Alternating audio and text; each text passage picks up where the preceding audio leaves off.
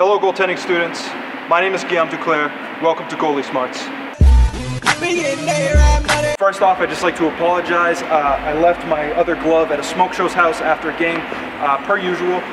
Today we're going to break down for you getting pulled from the net. Getting pulled from the net is a vital skill to any goaltender who routinely gets lit up during the game and has the same stopping power as Donald Trump's conscience. It may seem like a daunting task at first, but today we're going to break it down for you, show you that it's actually very simple.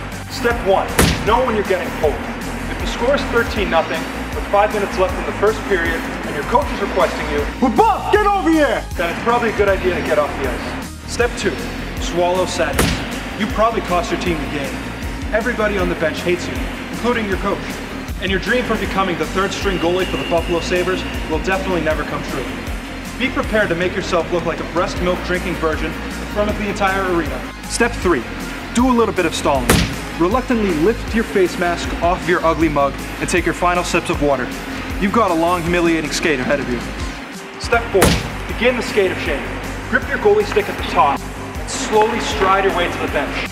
Make sure you look at your disappointed parents in the stands as you make your way to the bench. Also, shift your eyes at your 90-year-old grandma who drove here from Quebec City to see you play. She'd probably be disappointed too, but thankfully for you, her brain is barely functional and she doesn't even know she's at a hockey game. At this point, you will cross paths with the backup goaltender. Briefly shake his hand and pretend like you're wishing him luck, but in your head, wish that he chokes on 1,000 dicks and lets in hundreds of thousands of soft goals.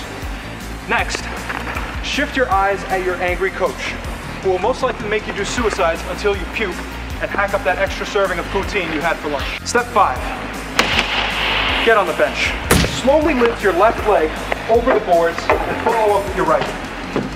This is the only thing you did correctly all game, so enjoy this brief moment of happiness. Remove your mask completely from your head and place it on the spit-soaked floor directly ahead of you. Take your team's cap and place it on your head, and listen to coach rant about everything you did wrong. LeBoeuf, what is wrong with you? You let everyone score even though they're goalie. Ignore every word your coach says. Nod whenever he asks you a question. He's probably going through a divorce or something and is just taking it out on you. Next, spend the remainder of the game contemplating everything you did wrong and why you even play hockey in the first place. Spitefully stare at the backup goaltender and think to yourself, you're lucky I had a shitty night. At this point, you could try to pull a Patrick Waugh and tell your coach, I'm never playing for your fucking team again. But you're no Patrick Waugh, and nobody wanted you here in the first place. I'm Guillaume DuClair, and this has been Goalie Smarts. Out.